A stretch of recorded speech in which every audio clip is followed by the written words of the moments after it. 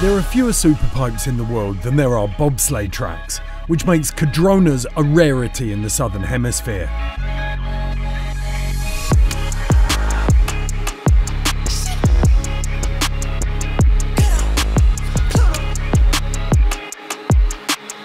Freshly cut ahead of the games, it was in pristine condition and waiting patiently to be shredded. Oh, this is a really important day for our development pathway for sure. Yeah, it's Continental Cup level, first comp of the season. It's been a big break since our competition season overseas, so it's a real good chance to shake off the dust and get into it. It's a small field, but there's quite a few Olympians in there, so I'd say it's quite a high level for the level of competition. It was a week of variable weather with snow, wind and rain, resulting in the finals being cancelled due to concerns around rider safety, and that meant results would be taken from the qualifiers. So finding your flow quickly was key. The cream rose to the top, and as anyone who knows their dairy will tell you, New Zealand has no shortage of cream. Ben Harrington was also in a pretty relaxed pre-comp mood. Feeling great. All the boys are throwing down. Yeah. Weather's holding out. Time to lace up. As the men's comp got underway, it was clear that the travelling American free skiers wanted their say in the contest.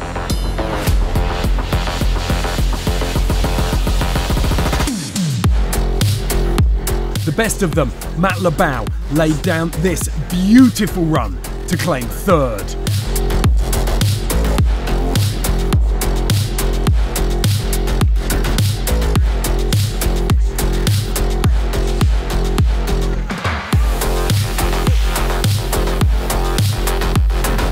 Ben Harrington was clearly vibing on every hit, and his runs were so powerful and smooth that it was as close to a certainty as you can get that he would podium.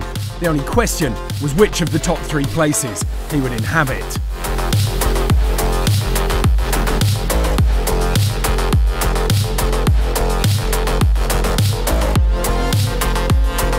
In the end, he had to settle for second. After a disappointing Olympics, Gustav Legnavsky has been on an absolute tear. First, it was the Junior World Championships title, and now on home snow, he claimed the Winter Games New Zealand title with a big technical run that no one could get close to.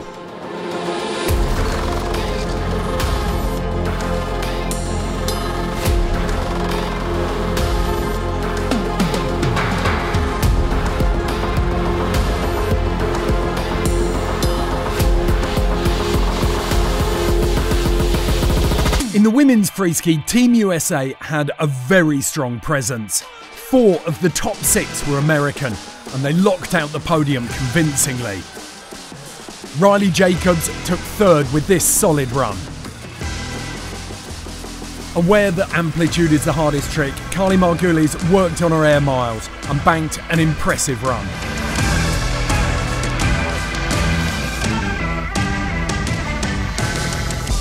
But it was Hannah Faulhaber who had that perfect blend of music and trick selection, height, style and technicality to take the win. It was a very strong performance from the Aspen local.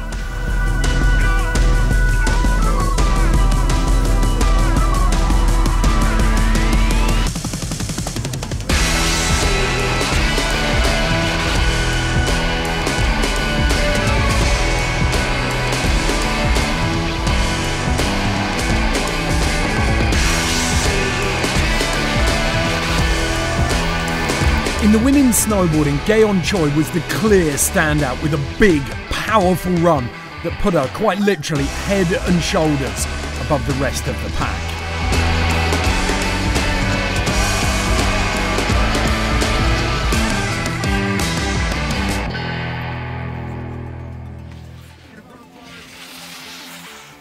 In the men's field, there was a lone Kiwi, Campbell Melville Ives, going up against the might of the Korean and Japanese pipe teams. Cam has been focusing on slope this winter, but he dusted off his frontside 900 on the first hit and then dropped his frontside 1080 on the third. It was a big run and good enough for third.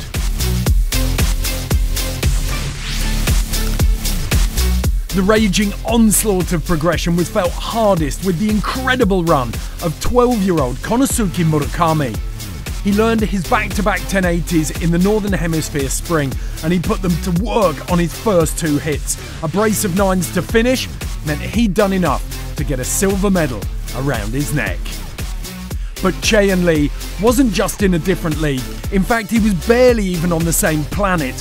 He opened his account with a big front 12, and then flicked through his trick Rolodex with a back 9, front 10, and cab 7 to shut the pipe down.